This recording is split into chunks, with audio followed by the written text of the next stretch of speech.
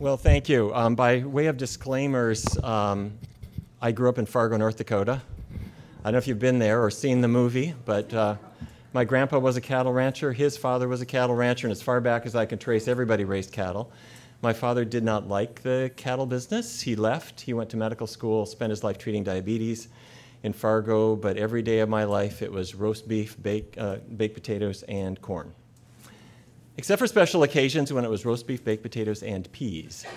But for the second half of my life, I'm trying to make up for lost time. When we look at evidence, to state what everybody knows but is easily forgotten, we start with observational studies. And if we can, we want to do intervention trials to put things to the test. There are times where that doesn't work, but it's often a better kind of evidence. And I do like to subject evidence to systematic reviews so that we're not cherry picking.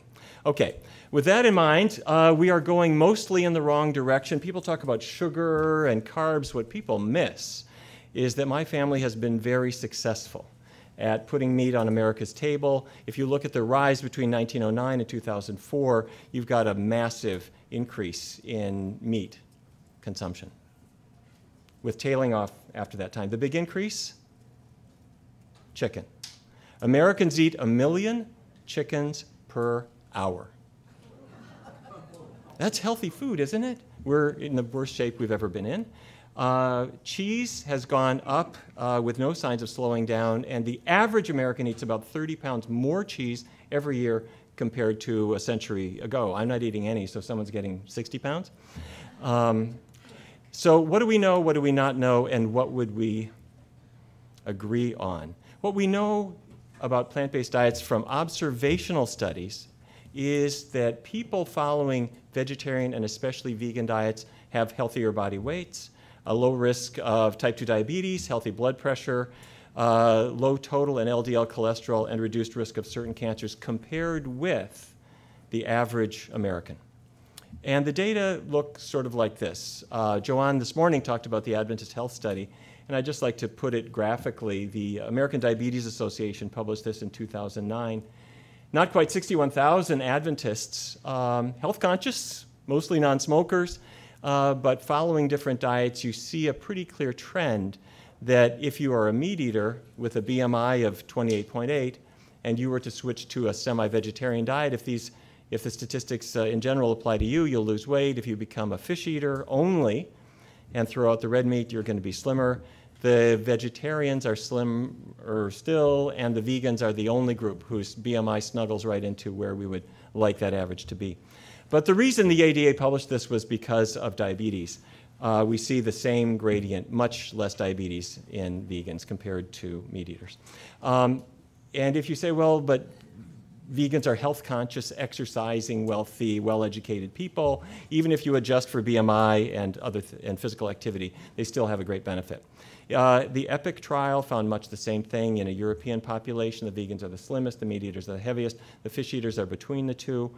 And this is EPIC Oxford looking at lipids. The red line is the meat eaters, the tan line are the fish eaters, the blue line at the end is the vegans, and you just see on virtually every measure that you do see a similar kind of gradient. On the right-hand side is the ratio of total cholesterol to HDL, and this is adjusted for BMI, so it's overly conservative. The real numbers are actually even more striking.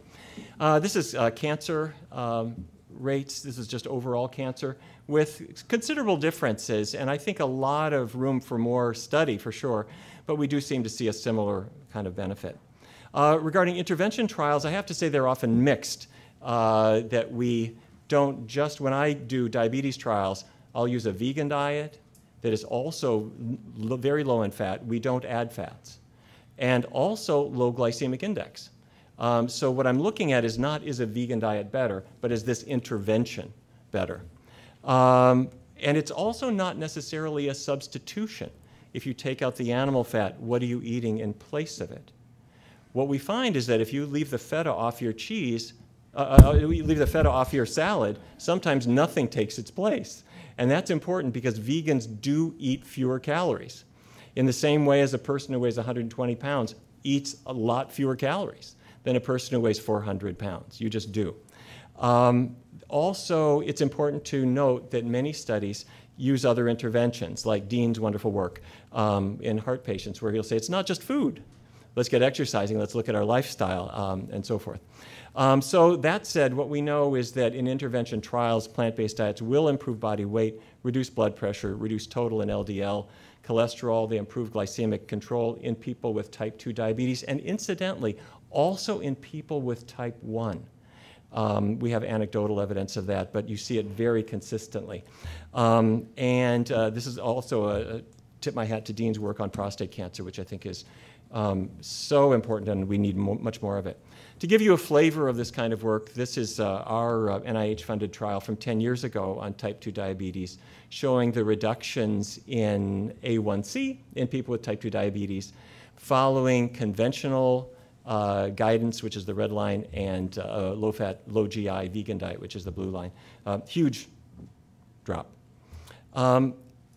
We sometimes hear people say, I don't know if a vegan diet is good, we really need more evidence, and I think we should have a lot more evidence. But the body of evidence we have now on what these diets will do is robust, and I would argue more than sufficient to be able to argue for the healthfulness of this dietary choice. And I'm not going to put any of these on your test, but just so that you know, this is a study we published last year, or earlier this year, in the Journal of the Academy of Nutrition and Dietetics on body weight. The zero line is at the far right. Every single intervention trial that's ever been done shows the plant-based diet causes weight loss. This was our study in JAMA Internal Medicine last year on systolic and diastolic blood pressure in intervention trials. Pretty consistent evidence there. This is the study that just came out, I think this past month, on lipids in individuals following vegetarian diets, broadly defined. On total cholesterol, quite consistent evidence that they drop, and LDL, same story. This was a study, a meta-analysis of every intervention trial of plant-based diets in type 2 diabetes. And the take-home message here is not to focus on the details for now unless you're interested, but rather to note this consistency of benefit of this kind of intervention trial in comparison with the average diet that people have been on at baseline. Many of these people were following pretty terrible diets, but you put them on a healthy vegetarian or ideally vegan diet, they do well. Okay, so why? Vegan diets do lead to a healthier body weight, even if you don't limit calories or limit carbohydrates. And our patients eat more carbohydrate on a vegan diet than they were eating at baseline, and they lose weight quite substantially. We have our data go out to 2.5 years, and the mechanisms are that you're eating, we believe, because you're eating so much fiber and so little fat, the energy density of your diet just falls, and people push away from the table sooner.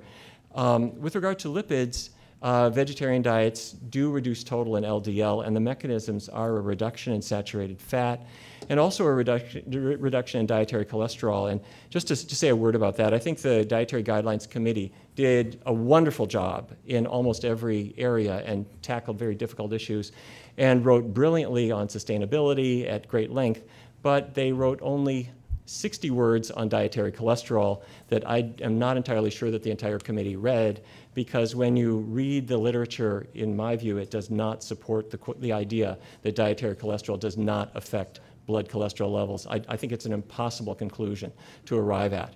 And what's more, that when people make that assertion, they are talking about people within the context of an omnivorous American diet, in which I think it's true. Little changes up and down in dietary cholesterol have a rather small effect. But if you bring a person into a clinical trial and you put them on a vegan diet, and their cholesterol intake has dropped from 300 to 0, that's a good thing. It's not as big as taking the spam out, but the dietary cholesterol reduction does have an effect. More than that, certain foods have special effects. Soluble fiber, soy, nuts might have a lipid improving effect. The effect on triglycerides can be up or down, and here I'm going to put a question mark. I believe that if your glycemic index goes up, I think triglycerides are going to be a problem. But if in addition to a vegan diet you use low GI foods, the triglycerides should be falling. This is Dean's work would like to just list this as something that we know, that the plant-based diet, along with a healthy lifestyle, will have wonderful effects on the cardiovascular system, opening up clogged arteries. Regarding blood, and forgive me, I'm just going to take a couple more minutes.